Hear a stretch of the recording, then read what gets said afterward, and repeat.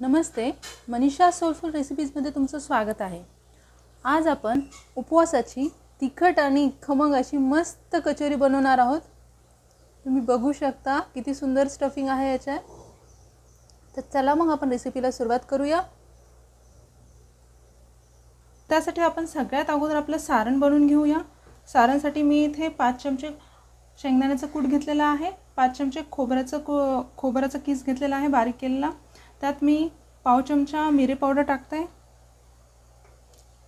1 चमचा तिखट टाकते, लाल तिखट। तुम्ही याच्याऐवजी आपला हिरव्या मिरचीचा ठेचा पण टाकू शकता। चवीपुरतं सैंधव मीठ टाकायचं आहे।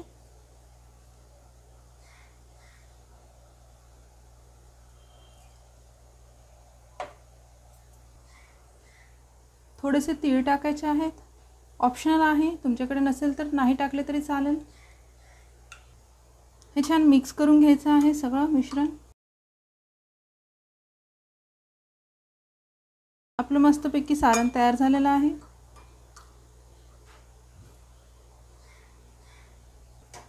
इथे मी 3 बटाटे उकडून घेतलेले आहेत, त्याची साल काढून घेतलेली आहे।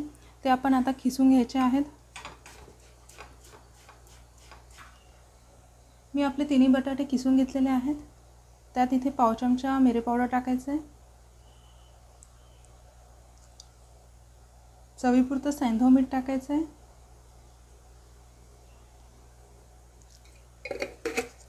आणि यात मावेल तसं आपण भगरीचं पीठ वापरणार आहोत, म्हणजेच वरीचं पीठ।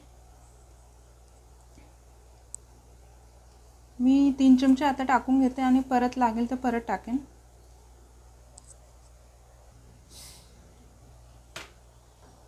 आता हे छान मिक्स करून याचा गोळा बनवून घ्यायचा आहे। टोटल 6 चमचे भगरीचं पीठ टाकून मी आपला हा गोळा मळून घेतलेला आहे।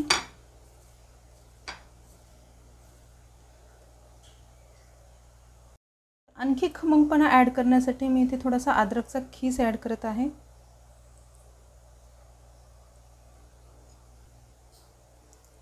हाताला थोडंसं तेल लावून घ्यायचं आहे। मिश्रणाचा छोटासा गोळा घ्यायचा आहे। आपल्याला पाहिजे तो आकाराची कचोरी तुम्ही बनवू शकता।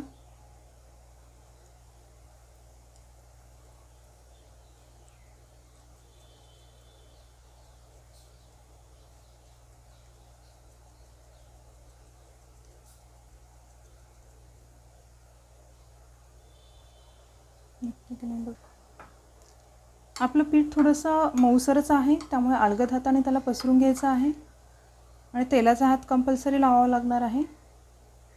सारण भरून घेऊया।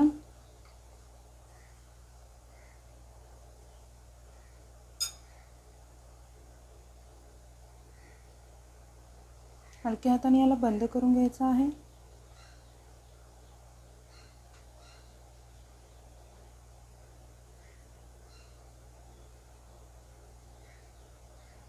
छान गोळा करून घ्यायचा आहे। अशा प्रकारे कचोरी तयार झाल्यानंतर याला आपण भगरीच्या पिठात थोडंसं घोळवायचं आहे।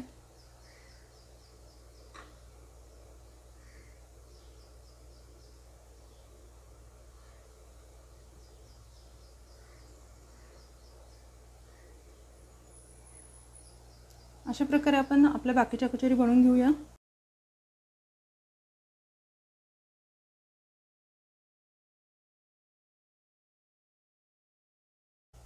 अशा प्रकारे आपण आपल्या सगळ्या कचोरी बनवून घेतलेल्या आहेत। यामध्ये 8 कचोरी झालेल्या आहेत। तेल तापलेलं आहे, आपण कचोरी तळून घेऊया। अलगद टाकायचं आहे, आपल्या कचोरी सॉफ्ट आहेत।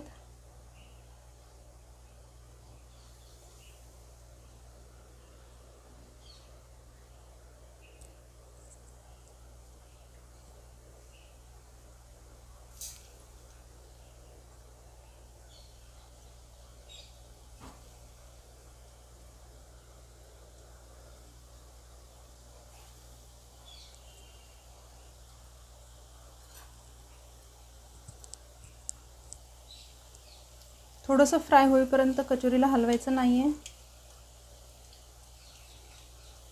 तुम्ही जर तेल जास्त घेतलं असेल तर तेल वरतून टाकायची पण गरज नाहीये।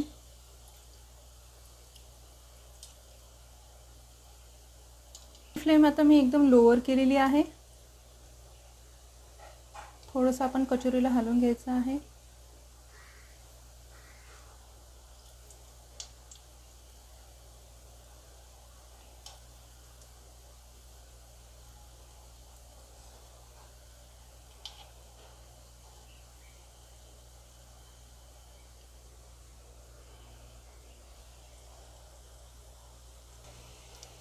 आपल्या कचोरी छान लालसर खरपूस खुसखुशीत तळून घेतलेल्या आहेत.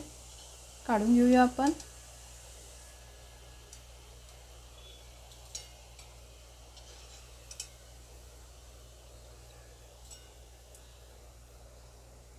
बघू शकता किती सुंदर कलर आलेला आहे, मस्त खुसखुशीत झालेले आहेत. अशाच प्रकारे आपण आपल्या बाकीच्या कचोरी तळून घेऊया.